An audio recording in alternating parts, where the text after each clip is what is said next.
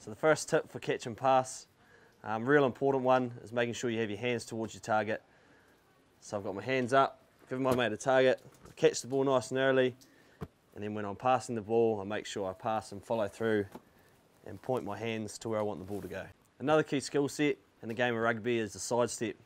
So it's really important when you're sidestepping, you've got all your momentum going forward, rather than sidestepping and running backwards, which I do occasionally. You want to make sure you sidestep, put your momentum going forward, so you're heading towards your try line.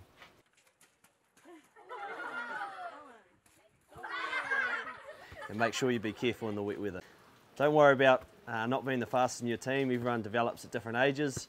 A key tip is just imagine some big scary guy running behind you and you're trying to run away from him. That'll help you run faster. Another key skill set in rugby is the tackle. Really important that you get this one right.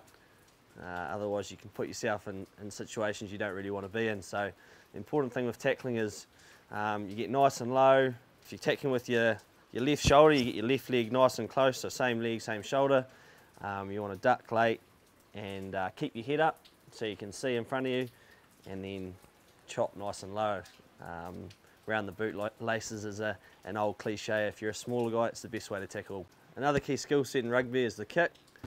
So it's important when you're kicking a ball that you drop the ball down onto your foot, you keep your head down and you follow through to where you want the ball to go. Oh, he's got the idea.